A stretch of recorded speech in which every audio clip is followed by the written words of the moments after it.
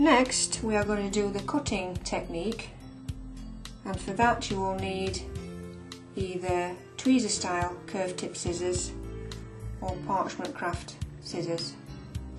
We're going to cut the perforations within the stamp design. I'm using the curved tip tweezer style scissors.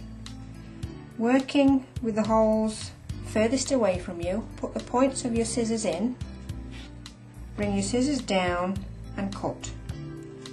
Moving along one hole at a time, put your scissors in, down and cut.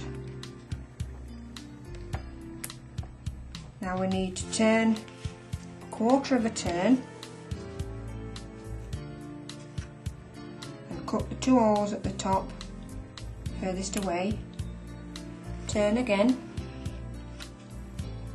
work along the holes that's furthest away from you, scissors in, down and cut.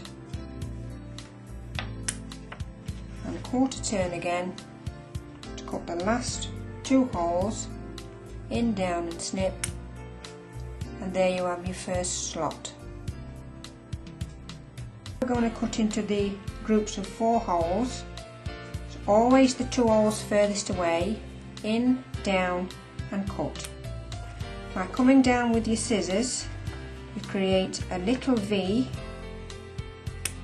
so that when you cut all 4 holes,